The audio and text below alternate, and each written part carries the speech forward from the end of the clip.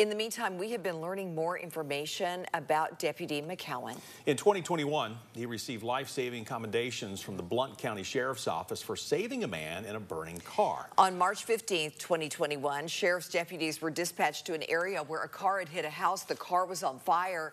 The man driving had crashed into his house. The accelerator still pressed to the floorboard, causing the tires to spin. Deputy McCowan and other law enforcement officers arrived, trying to wake up the man who was disoriented and try to get him out of that burning car. These quick actions helped save the life of the victim, and in May of that year, those officers, you see them here, including Deputy McCowan, received the Sheriff's Office's Life-Saving Award.